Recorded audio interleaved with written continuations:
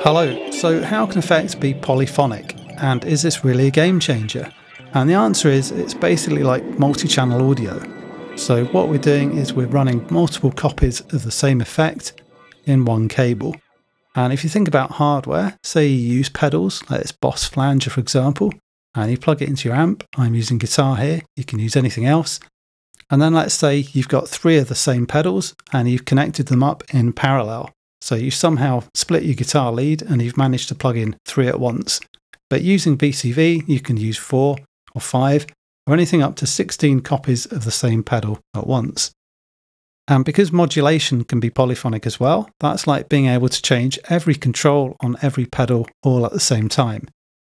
To do this, we use a module called Polymult by Bog Audio.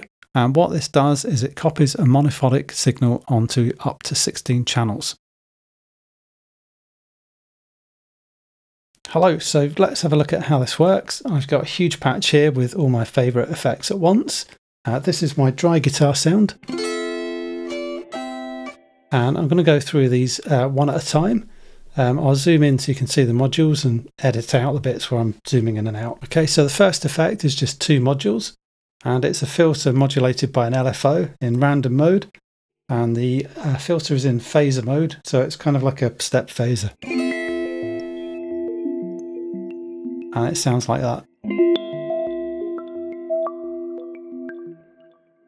Okay, and this is the polyphonic version.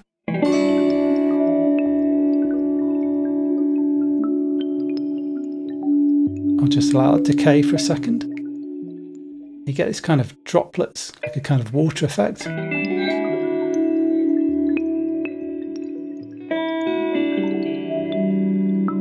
I absolutely love that. I find it mesmerizing.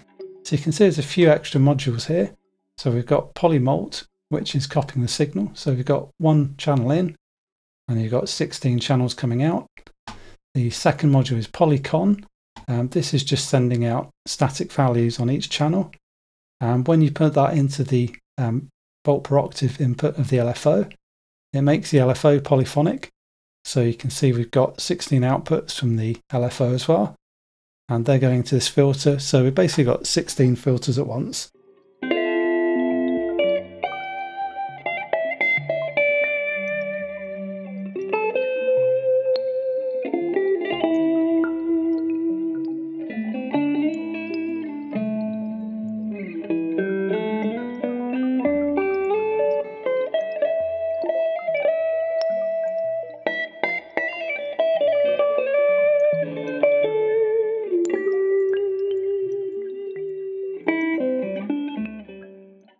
Okay, so let's do the next one. So again, here's a simple version, and this is just 2 modules, and it's an LFO driving a comb filter. And it sounds like this.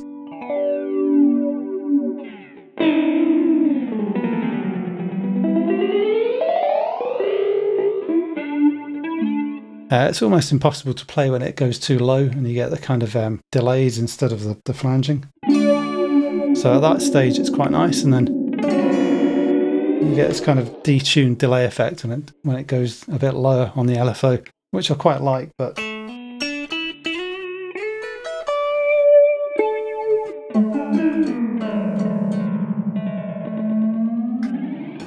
it's a little bit much. Anyway, let's look at the polyphonic version. Okay, so this time I've got a few more modules because there's some slightly more complicated modulation, which I'll try and explain later. But now it sounds like this.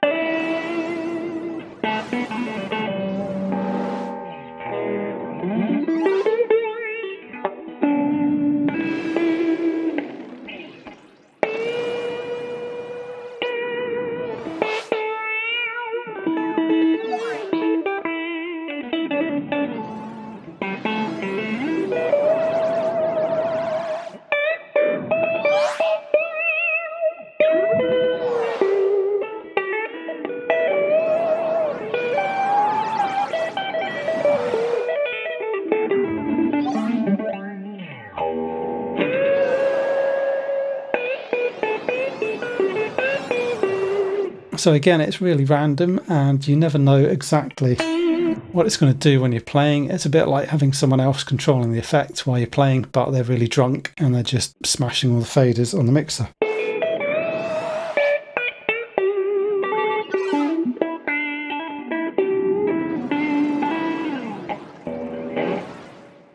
Okay, let's do the next effect.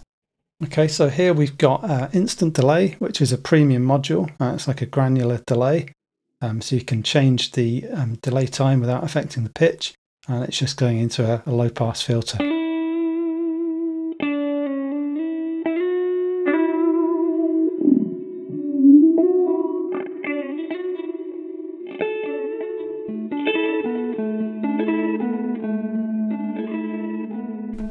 Okay, and this is the polyphonic version.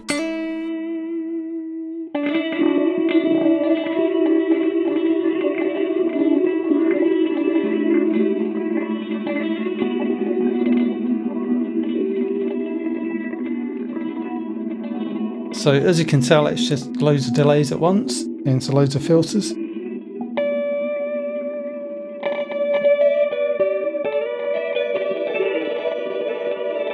So making it polyphonic just gives you a thicker sound with more stuff going on at once.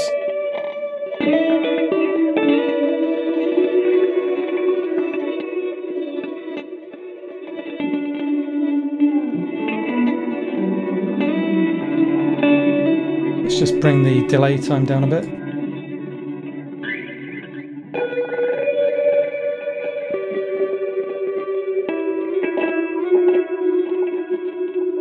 You also get a nice kind of phasey effect with the all the different filters going at once.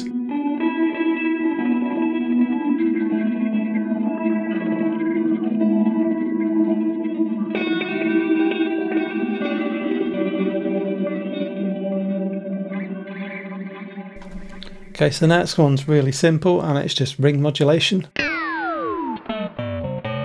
You'll probably know what that sounds like. You just got a VCO going into this rectify module here from Bog Audio. You can obviously change a few parameters on there, but that's the basic sound. Then this is the polyphonic ring mod version.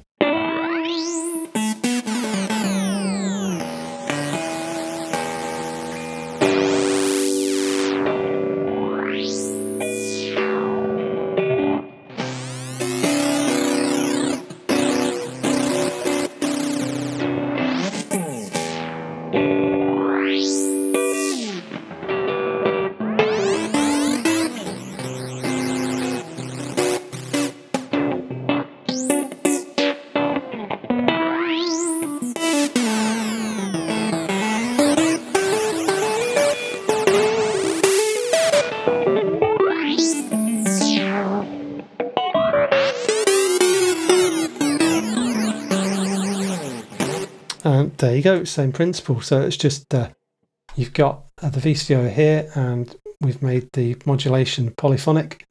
So you've effectively got 16 different frequencies going into the ring modulator.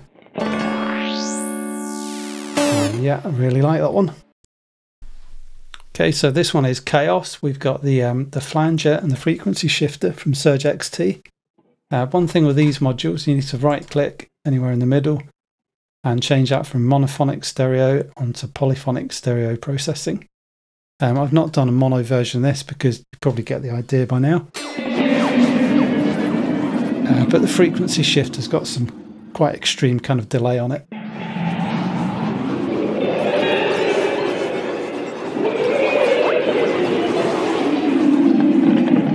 And yeah, this just makes some ridiculous sounds.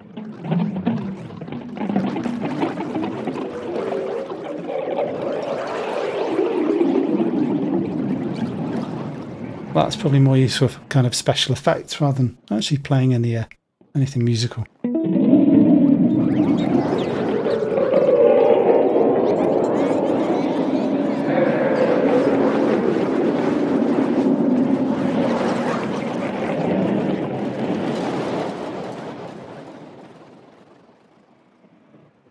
Okay, so let's do one more example, and this one's using the Air Windows plugin Again, you need to change this to polyphonic. There's a load of different modes, which I've not read up on. Doesn't seem to make a huge difference.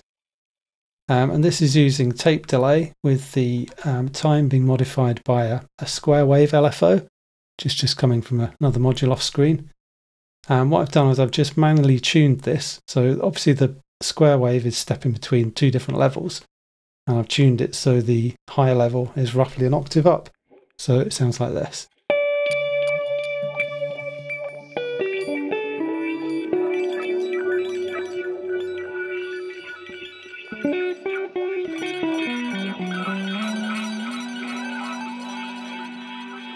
It's also going through this fixed filter bank here, and that's obviously, it's polyphonic processing, but the filter bands themselves aren't poly. What I've done there, I've used another poly LFO, then this is going into the CV map module, and then that's kind of using the multiple channels to drive each filter band, so you can see where they're mapped. You can see the knobs turning up and down automatically, which is quite nice. And it just gives a nice kind of spacey kind of delay vibe.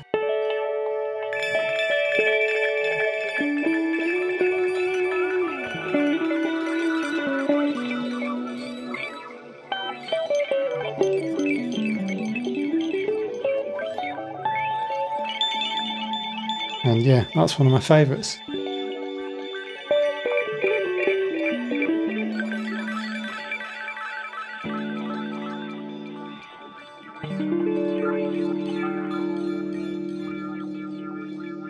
Nice.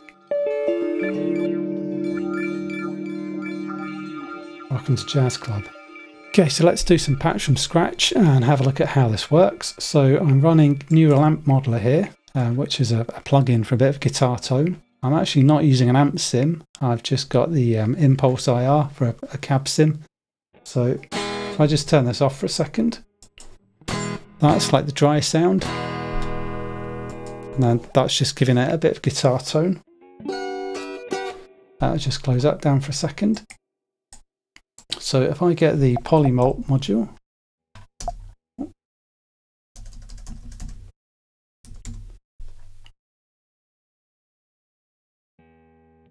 so if I just connect this up to the input, I'm using red cables for audio and purple for CV for some reason.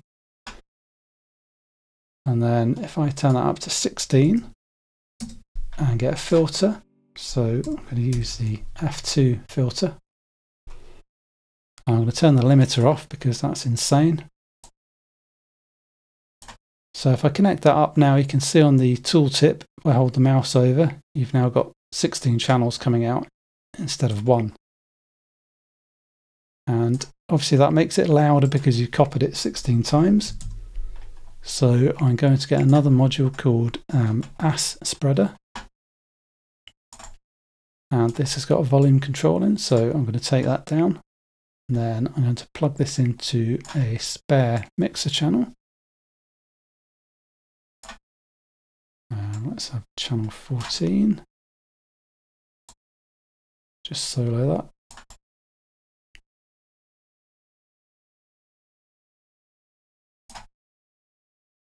that.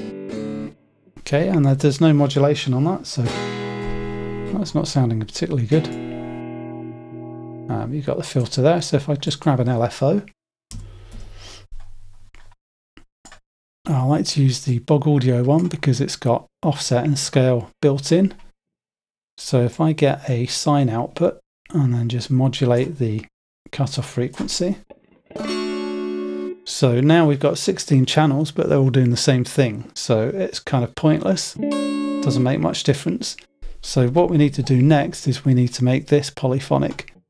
There's a few modules you can use to do this. So I always used to use Polycon. So what this does is it just gives you 16 different values and it just outputs a static value. But I've started using another module instead from the Bisset collection, or Bisset maybe, if it's French. And this is a kind of similar idea. If I actually just get a scope, so I'm going to use this polyphonic scope here. And if I connect up the output, So you can see you've got 16 different values on the scope, and then this offset here just changes the kind of range. So I want a fairly small range, so you can see that's going from 0 volts to about half a volt. That's perfect. And if I just take the output into the volt per octave input on the LFO, you can see that's now made the LFO polyphonic as well. So it's effectively like 16 different LFOs.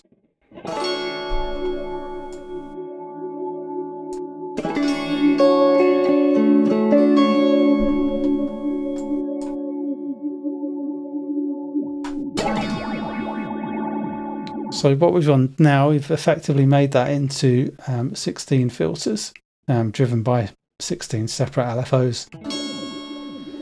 So it's basically the same idea, it's just a guitar into a filter, but you've just made it more complex.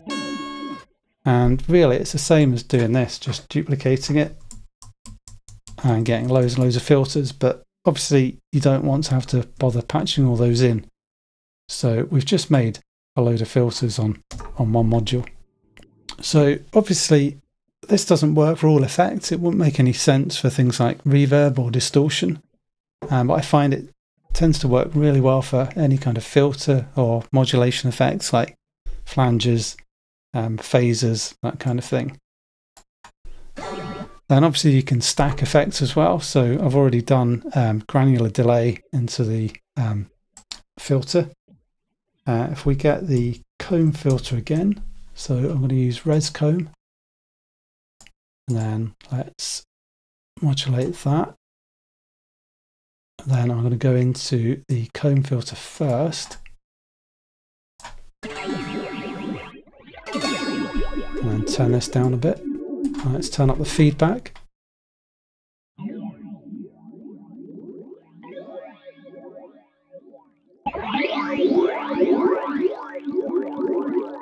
Turn it down a bit more maybe. I'll just zoom in again so you can see what's going on.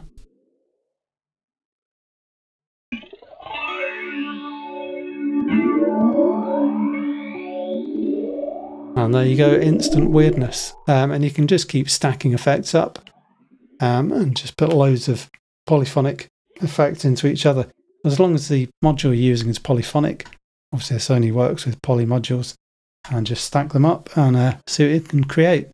So yeah, thanks for watching.